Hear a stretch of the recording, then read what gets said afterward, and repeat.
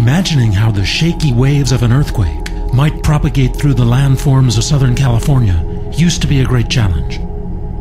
Now, researchers at San Diego State University and the San Diego Supercomputer Center have found a way to visualize it.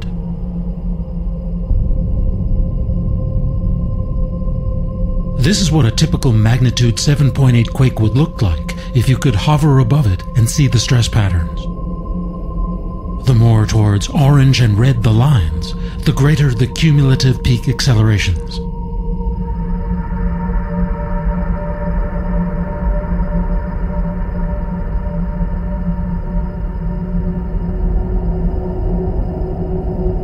These colorful dynamic pulses are based on nearly 12 terabytes of simulation data generated using the TerraGrid computing resources tools supported by the National Science Foundation.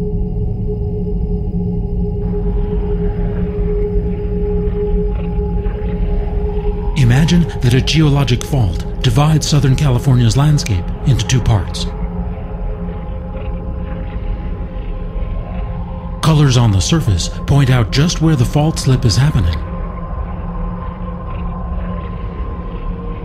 Notice how the stress waves radiate outward from the fault line, and that the whole wave travels along that fault from the point of first slip.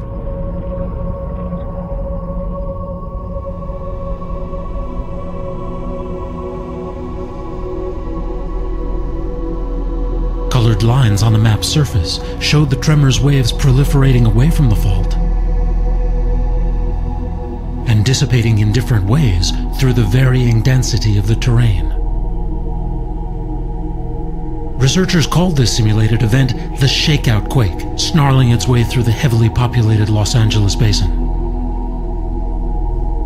Their computer animation accurately depicts an event that no one wants to really see, but everyone realizes is coming, sooner or later. For Live Science,